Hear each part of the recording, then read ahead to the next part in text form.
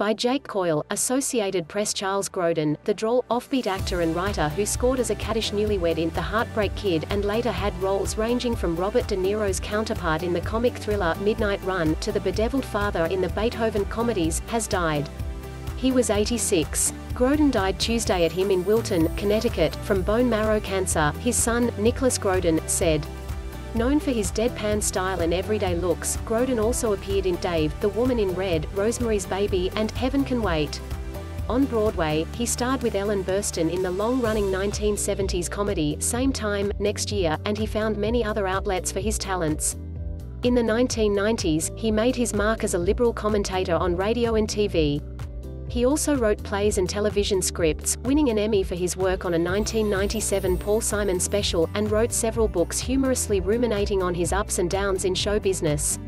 Actors, he wrote, should think not so much about getting ahead as becoming as good as you can be, so you're ready when you do get an opportunity.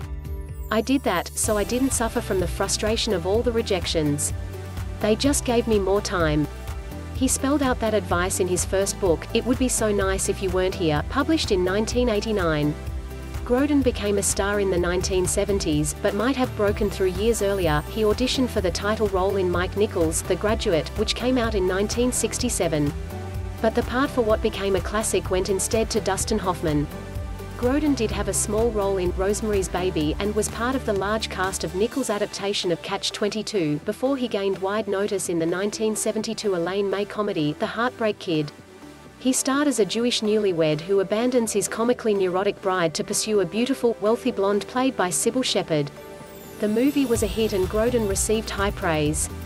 He commented, after seeing the movie, a lot of people would approach me with the idea of punching me in the nose. In the next few years, Grodin played in a lavish 1976 film remake of King Kong as the greedy showman who brings the big ape to New York. The World Trade Center replaced the Empire State Building in the climax. He was Warren Beatty's devious lawyer in Heaven Can Wait, and Gene Wilder's friend in The Woman in Red. Less successfully, he appeared in May's 1987 adventure comedy Ishtar, a notorious flop.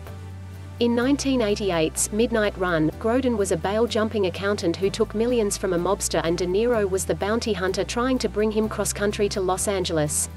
They're being chased by police, another bounty hunter and the mob, and because Grodin is afraid of flying, they are forced to go by car, bus, even boxcar. Beethoven brought him success in the family animal comedy genre in 1992.